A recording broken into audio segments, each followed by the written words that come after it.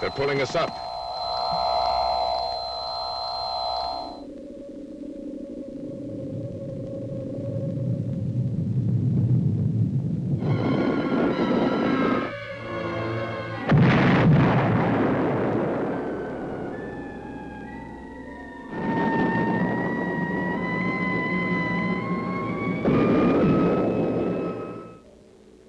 Welcome, Exeter. Observed your flight.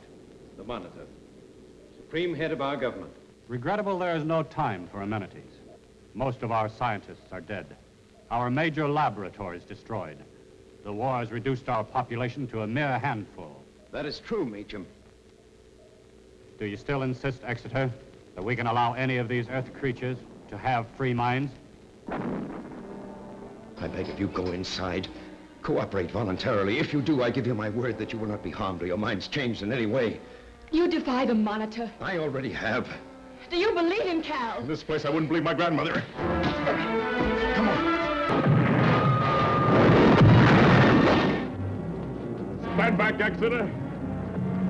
Meacham, believe me, I want to help you. I'm all right. If we have to ward off any heavy Zagon attacks, I don't know.